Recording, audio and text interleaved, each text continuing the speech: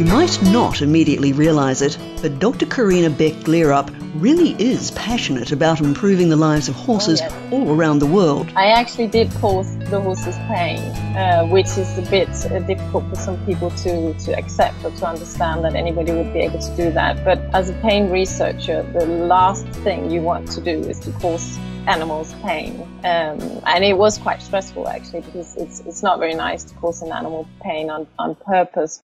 But she forced herself to do so to try to solve the mystery that fellow equine researchers had largely ignored. That is, when horses hurt, do they display the kind of facial changes that humans and rodents do? And can those changes be mapped to ensure speedier pain relief?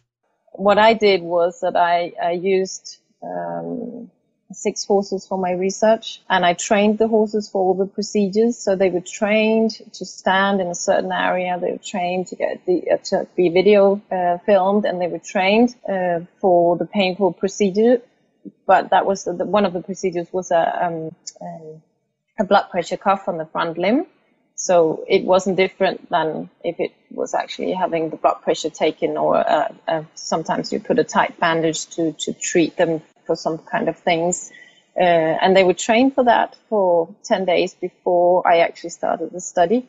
Just really briefly putting on the blood pressure cuff and taking it off again. And they were not very stressed with that. They got used to it really quickly, and they had a lot of positive reinforcement while doing it. And then we used this capsaicin, which is this stingy pungent from the chili peppers that we put on the skin. And I actually put it on myself as well. Because as a good pain researcher, I tried it on myself to make sure that it wasn't too painful, and actually to get an understanding of probably the type of pain that they would feel as well.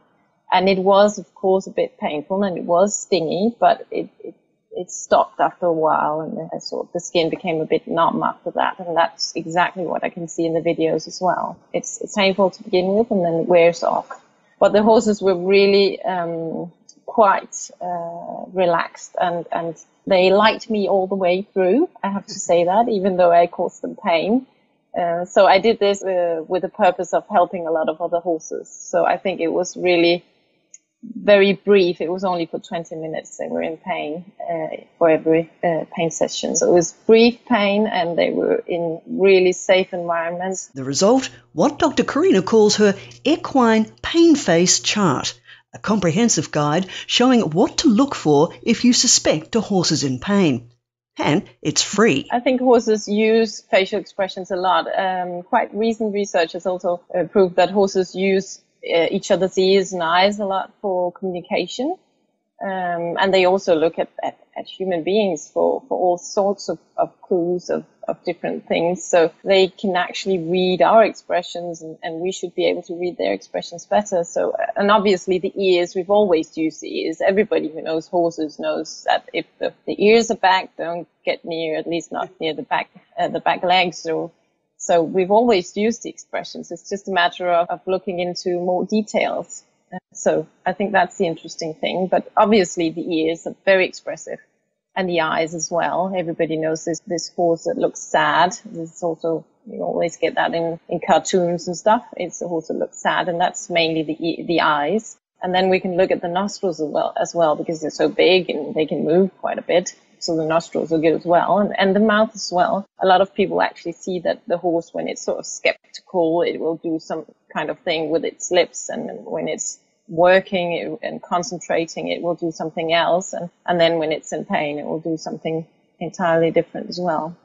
So that's sort of the main areas that we look at. And then obviously the big muscles that run alongside the side of the face on the horse, you can see that they sort of tense up when they're in pain or when they're angry or whatever. A word of warning, not all lowered ears mean the horse is actually hurting. This grey is actually a young horse, and lowering his ears is how he shows respect when greeting humans and older, stronger horses.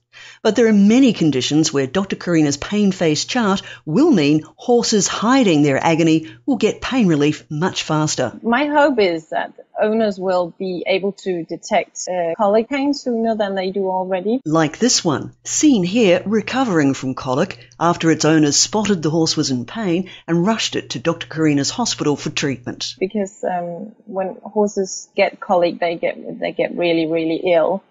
And if they would be able to detect signs of pain early on, that is for the horse owners, that would be really great. So they would actually be able to see that, well, this horse is not just in a bad mood, it's actually in pain.